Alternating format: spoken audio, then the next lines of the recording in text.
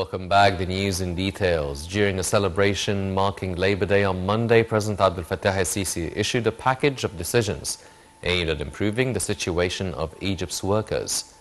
The new decisions included the release of a new document of the Aman certificate that was issued in 2017. Also, an emergency aid fund will be established for non-regular workers. The President also announced the launch of the National Platform for Labour Market Information. In his address, President el-Sisi asserted that building the nation can't be achieved perfectly without Egypt's labourers' contribution. The President reiterated that global crises have piled up hardships on developing nations, including Egypt. The head of state announced that a new Aman document will be issued to pay the casual workforce.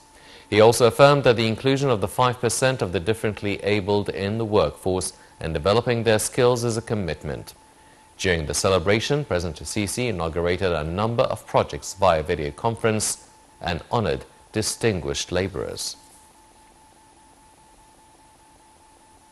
On her social media account, Mrs. Intisar el-Sisi hailed the Egyptian workers on Labor Day, saying nations are not built without the arms of loyal workers.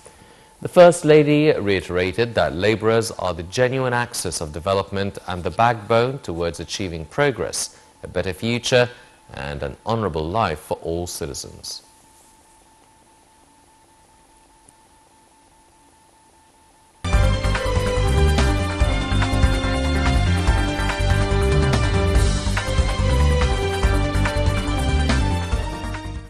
Welcome back. Egypt's stock indices collectively slid in Monday's trading session, being affected by profit-making operations. The benchmark EGX 30 index slid by 2.02%. The EGX 70 index for small and medium businesses also fell by 1.82%. And the broader EGX 100 index lost 1.97%.